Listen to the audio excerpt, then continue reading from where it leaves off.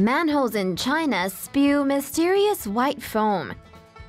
Streets in Xi'an, China were flooded with a mysterious foam that didn't seem to stop spewing out of manholes, leaving drivers and passers-by perplexed and disgusted. According to China news site The Paper, the sewage snow began oozing out of underground pipes on Tuesday afternoon, coating 200 meters of the city's street.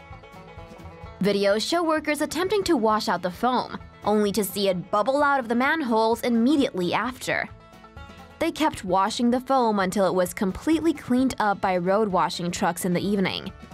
Concerned residents claimed the street was left with a pungent smell, but the following day authorities announced the foam was a result of an agent used in construction by a neighboring concrete company and that it was harmless to humans.